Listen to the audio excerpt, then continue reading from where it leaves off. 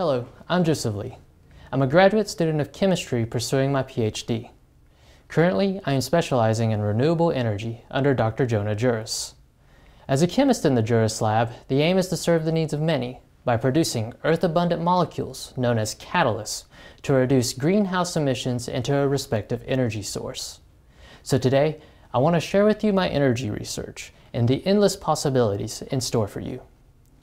In our society, energy is an essential part to our success. When we wake up, we brush our teeth, we check the football scores, we get ready, and then we drive to wherever our daily routine goes. All of these little tasks can be accomplished due to having the ability to use energy. In 2013, the Energy Information Administration predicted the use of energy to increase by 56% between the years of 2010 and 2040. This energy increase will be due to the improving technology and the future developing nations. On top of this increase, 80% of the current total energy relies on a carbon material known as fossil fuels. The primary source of fossil fuels is rapidly depleting, thus making energy a global concern. On top of this scarcity, a greenhouse gas known as carbon dioxide is generated and released into the air when we use fossil fuels. Increasing concentrations of greenhouse emissions will have detrimental effects if not kept in check. In chemistry literature, reports of reducing greenhouse emissions is a possibility. However, doing so requires precious metals such as platinum or palladium.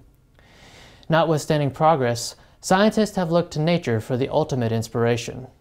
After looking for some time, scientists have considered a biological cycle in plant life called photosynthesis, a blueprint that nature has perfected, and an economical alternative to reducing greenhouse emissions. With this design, the amount of energy humanity requires every year can be produced by the sun in 1 hour. Inspired by natural photosynthesis, new earth-abundant catalysts will absorb energy given from sunlight and reduce the respective greenhouse emission into a reusable energy source. This proposes an energy-efficient neutral cycle and will subsequently remove the potential effects of increasing greenhouse emissions. In the Juris lab, we have already developed a first-generation earth-abundant catalyst with incredible results at reducing CO2. Currently, we've proposed a second-generation catalyst in hopes to improve everything from the first. I want to personally thank you for taking the time and listening to the research that I perform at Ole Miss. Thank you.